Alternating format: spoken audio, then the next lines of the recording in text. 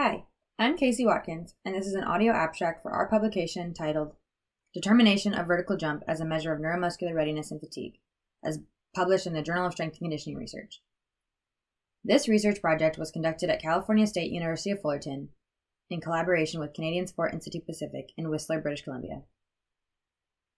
The purpose of this article was to determine the sensitivity of vertical jump as a measure of readiness and fatigue on a daily sessional basis.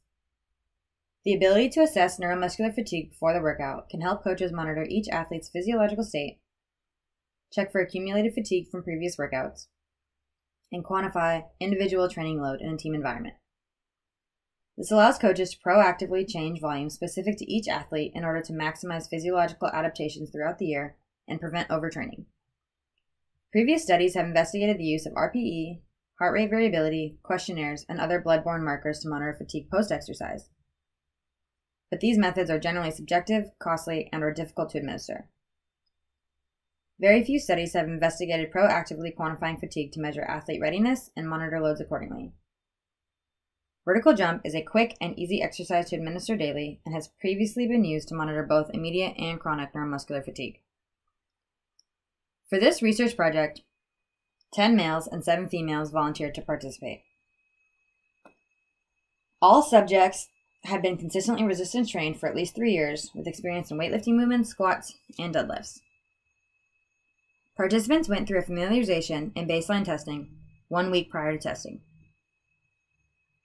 They completed a brief assessment mood questionnaire and max vertical jump assessment. Standing straight up on the force plate with hands on their hips, participants descended to a self-selected depth before jumping as high as they could. They were given 2 attempts, but allowed to continue if they kept jumping higher. Then subjects performed 2 to 3 sets of each exercise to determine their training weight for the subsequent training sessions, with 3 minutes rest between all sets. Due to the increased neurological demand, a 5 repetition maximum test was used for hang clean and a 6 repetition max test was used for each subsequent exercise: push press, back squat, Romanian deadlift, and leg press.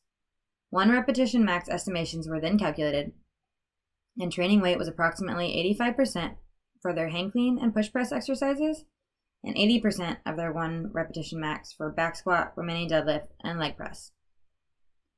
Workouts 1 and 2 were performed in succession at the same time of day, 48 hours apart, with no outside workouts or recovery methods used between sessions.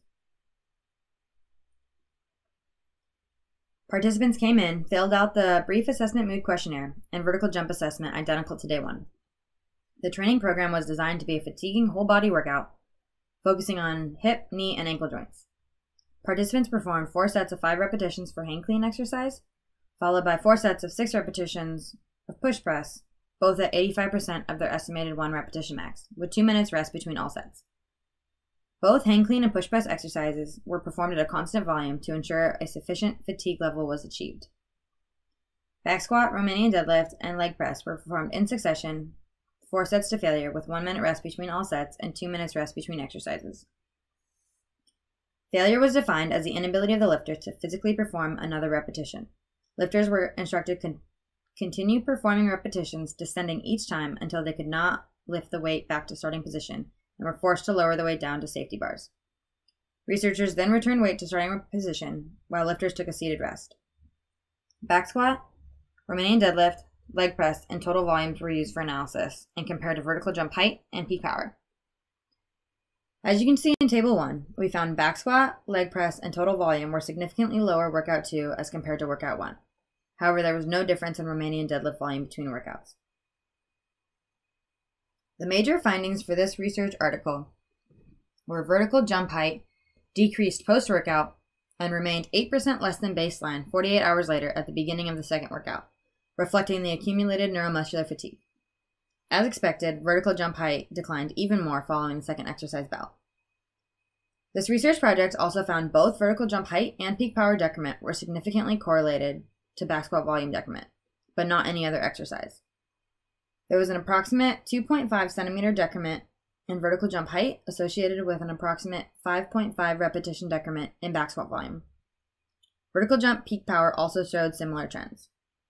This is likely due to the fact that vertical jump and back squat share similar movement patterns, both requiring whole body stabilization and triple extension.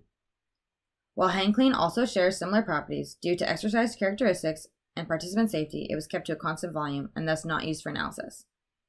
Practically speaking, strength and conditioning coaches can use a pre-exercise vertical jump height assessment as a tool to measure readiness for back squat training following high-volume fatiguing resistance training bouts that include triple extension. Vertical jump height can be measured with a meter stick and a wall for coaches that don't have expensive equipment available to them, and gives coaches an easy, practical way of monitoring readiness to back squat. Other squat variations may also demonstrate similar fatigue sensitivity. When proactively monitored by vertical jump, consider the shared kinematic principles. Further research should attempt to recruit more subjects to create a regression analysis as well as investigate different exercises, exercise orders, volumes, and intensities to fully understand the scope of vertical jump to measure neuromuscular fatigue and readiness. The large decrement in back squat volume may have contributed to the Romanian deadlift volume maintenance. However, it is outside the scope of this research project to say whether different exercise orders, volumes, or intensities would reflect neuromuscular fatigue using a pre-vertical jump assessment.